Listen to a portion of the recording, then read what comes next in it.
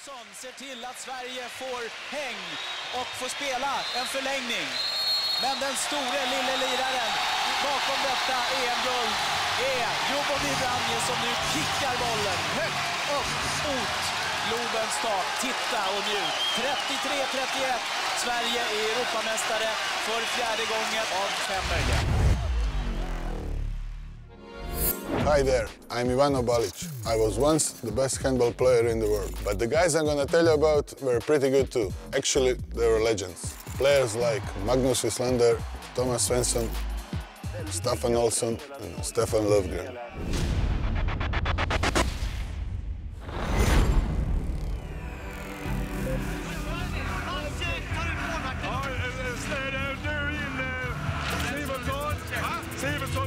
What really made the Bengan Boys special was their teamwork. And why Bengan Boys? Well, that's thanks to their coach, Johanssonom. So, let's go on with the story. It all started with a miracle in Prague. For years, handball was dominated by the Soviet Union. Sweden hadn't been in a final for decades. In 1990, they reached the World Championship final in Prague against the Soviet Union. David versus Goliath. Och det är 3-1, att Olsson har lite otur. Och det är mål. Där har Mats Olsson otur igen.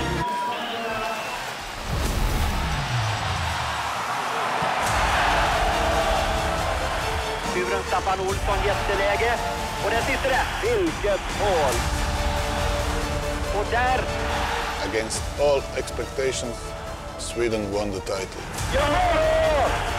Vilken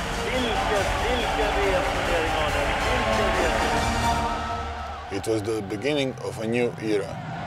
It was also the first of many epic battles between the two teams. In fact, they met again in the final of the EHF Euro 1994. The year before, the Russians had beaten Sweden at the World Championship in Stockholm. For the Euro final in '94, coach Johanssonom had a new ace up his sleeve, Stefana Lövgrena.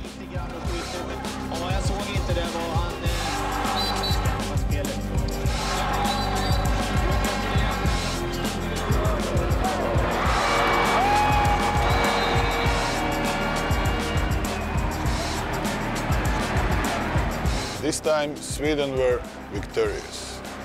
That was their EHF Euro title #1. Goalkeeping has always been a cornerstone of the Swedish handball strategy. And with his performance in the final, Tomasa Svenssona secured his place in the history books. 1998 saw them win their second EHF Euro title.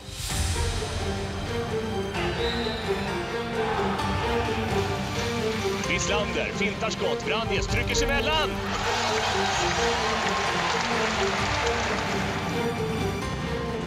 Other nations may have had bigger individual stars, but the Swedish backcourt of Brandes, Olsson and Andersson was a proof of what handball as a team sport is capable of. The following year, the Bengan Boys won another world title, after defeating all the rivals, Russia. 2000 brought another trophy to Sweden's cabinet, EHF Euro title #3.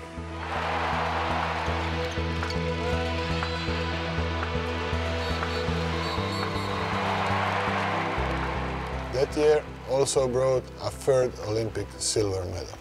It was close, but the Olympic gold was one prize the Bengan Boys never got. Stefan Olsson promised to cut his hair the day Sweden won an Olympic gold medal. His barber is still waiting. I got to say, Stefan, Olympic gold is pretty special. Wanna see mine?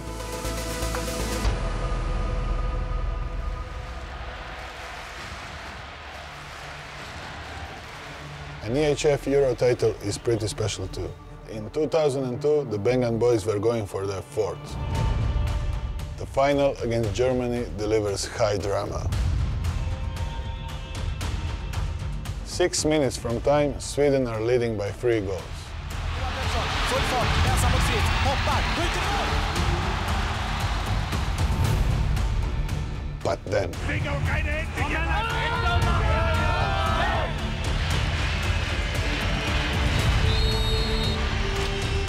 Ut på kanten till Kehlmann, och det är Gensel, och det är mål!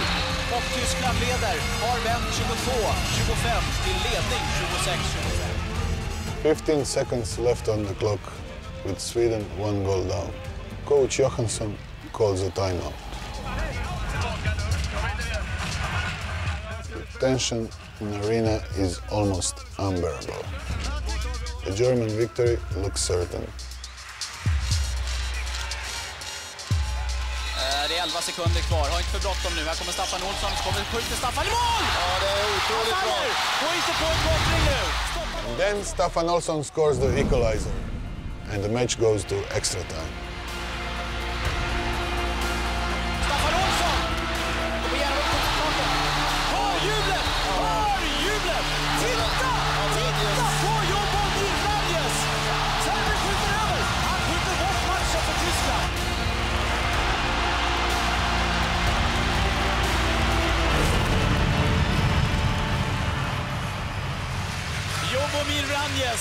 avgör i förlängningen. Staffan Olsson ser till att Sverige får häng och får spela en förlängning. Men den store lille liraren bakom detta EM-guld är Bengan som nu kickar bollen högt upp mot Globens tak. Titta och njut. 33-31. Sverige är Europamästare för 4:e gången av 5 möjliga. Which delivers the Bengan Boys' last triumph.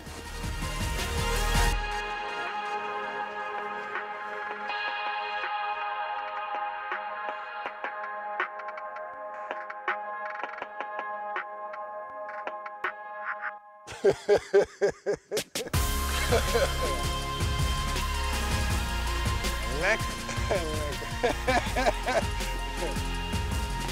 Go! Adios.